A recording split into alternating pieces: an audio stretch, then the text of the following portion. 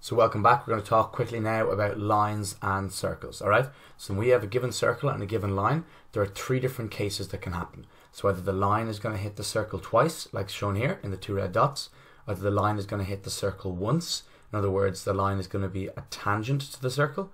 So if it hits it once, then it has to be a tangent, or else the line is going to miss the circle and it's going to hit it 0 times. Alright, so to try and find out which one that is, generally they're going to give you a line and a circle and they're going to ask you, does it hit it once, twice, or 0 times? You're going to have to do simultaneous equations. Alright, so write that down. Simultaneous.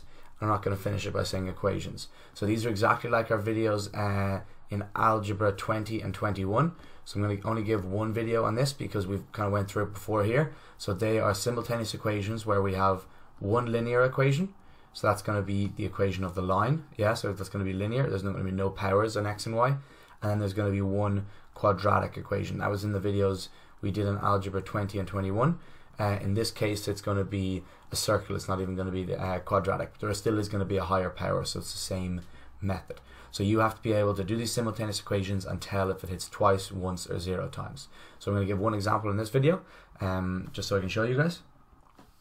So here we have our question here. It's asking us to find where the line x plus 2y minus 1 is equal to 0, and then the circle x squared plus y squared plus 2x plus 8y minus 8 is equal to 0 meet. Right, so we're going to have a circle and a line. You have to find where they meet. So you can draw a sketch if you want.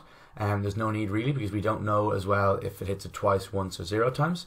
So what we're going to do is, the first thing I'm going to do is I'm going to write this here. So I'm going to write x plus 2y minus 1 is equal to 0. I'm going to rewrite that. So it's going to be x is equal to 1 minus 2y. Alright? So what we're going to do with this is we're going to sub this x is equal to 1 minus 2y into anywhere we have x in this one here. So we're going to write x squared plus y squared plus 2x plus 8y minus 8 is equal to 0. And then anywhere we have x, we're going to put 1 minus 2y. So we're going to have 1 minus 2y squared plus y squared plus 2 by 1 minus 2y plus 8y minus 8 is equal to 0. Right?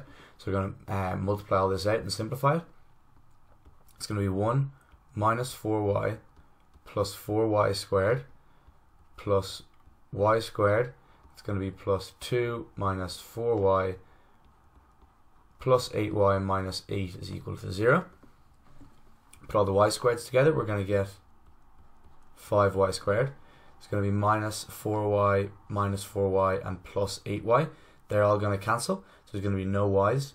So just put a line through those. And then we're going to have 1 plus 2 minus 8, which will give us minus 5 altogether, because 1 plus 2 is going to be 3, so plus 3 minus 8 is going to be minus 5, equal to 0. So now we have 5y squared is equal to 5. Keep going.